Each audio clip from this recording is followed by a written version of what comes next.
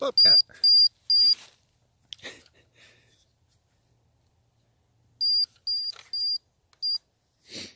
Yeah, so a couple weeks ago, I was at a friend's house working on my projector, and I lost track of time, and I went outside and found that Zaya was long gone. She pulled loose her retractable leash and took off. I left the back window of the truck open so she could get out in the back of the truck if she wanted to, but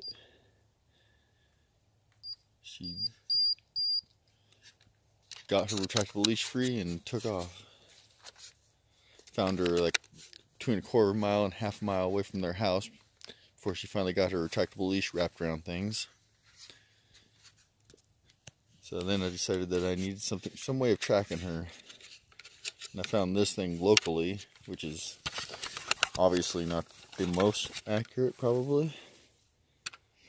It's a radio controlled pet finder, pet tracker.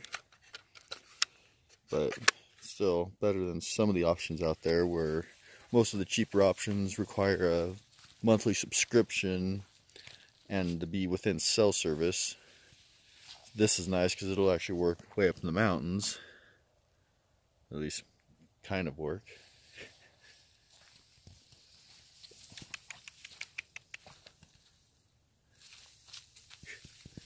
And it's not a really big device either. The better way to go would have been to spend several $100s on a hunting dog tracking GPS unit. But I think they might be a little bit on the bulky side, plus they're really expensive.